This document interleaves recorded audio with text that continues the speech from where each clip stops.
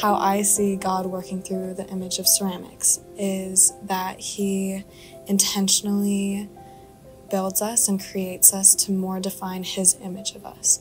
And I think we can see this through how He works through our lives and how He puts us through things in order to create the type of person He wants us to become in the future.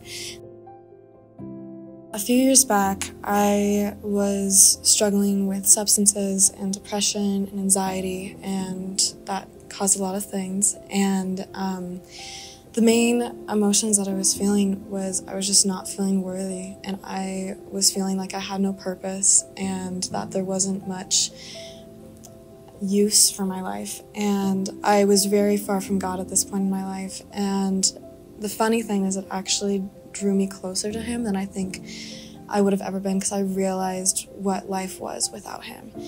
And I realize now, like, what He was actually doing through that period of time. And it's a weird thing to say, but I'm actually thankful for what He put me through, because I have become more myself, almost a more raw version of myself. And I've been able to use all of this to help other people. And I think in my future, I'll be able to even use it more. And we can just see the beautiful work of God and the intentions He has for each individual person. As Jeremiah 18 says, He is the potter and we are the clay.